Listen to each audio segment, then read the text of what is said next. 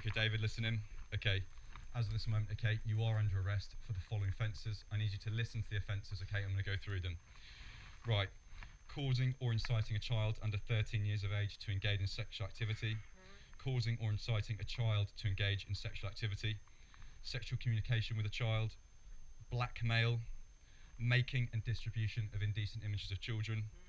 And the possession of indecent images of children.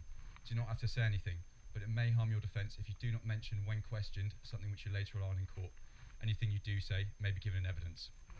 Okay, David, the grounds for this are that we're in possession of material that shows that accounts controlled by you, David Wilson, are involved in the commission of the offences for which I've just arrested you for.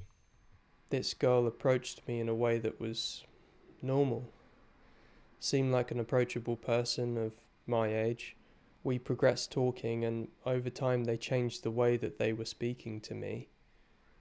And it was around this time that they began to threaten and harass me. At 12 years of age, I was abused, blackmailed, made to feel suicidal, and that's something no kid should have to go through.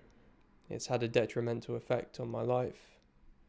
I was trapped between the feeling of, should I send these indecent images and carry on through David Wilson's evil games, or do I contact my parents for help?